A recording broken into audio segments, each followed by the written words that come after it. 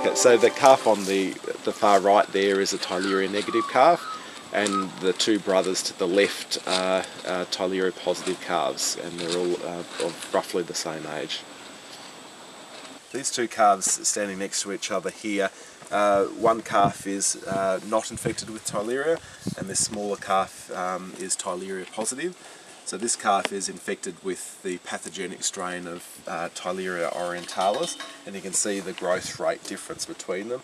This calf is much shorter, skinnier, potted belly compared to the animal that's next to him that's of the same age. So that's one indication that you may have problems with Theileria in your calves, is a difference in their growth rate.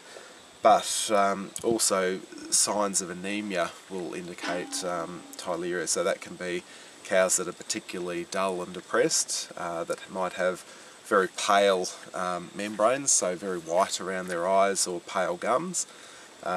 Those cows that are the slowest to walk up to a dairy, for example, or huffing and puffing, or in beef cattle in particular, you may see the first signs that you might see is that they're separated from the rest of the herd and become a downer cow, and it can be related, particularly around the time of calving, so when their body's under the most stress, but it can also occur at other times of the year if they've been exposed to the parasite.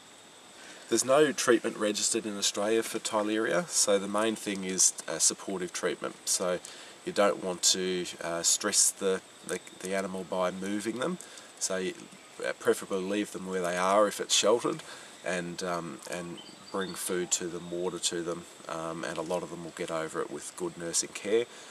Sometimes we need some antibiotics or some anti-inflammatories to treat a downer cow syndrome. So when they become downer, then they start getting sick from other things. So we can treat the secondary conditions, being infections or inflammation of their muscles, with anti-inflammatories, but only time and the cow's immune system will actually eliminate the parasite.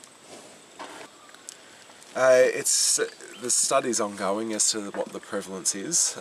We know that roughly about a third of cattle population will become positive for Theileria.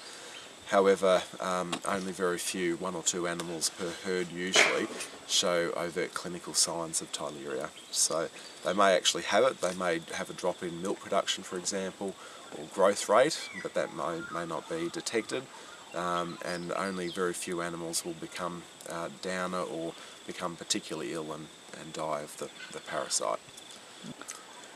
Sickness from any reasons, or if the body's under stress from lactation, particularly in early lactation where there's a huge demand on energy for the cow, or around calving time, that will increase the stress of the cow. Transporting cattle will also put extra strain on the body, lower the immune system, and potentially allow the parasite to take hold.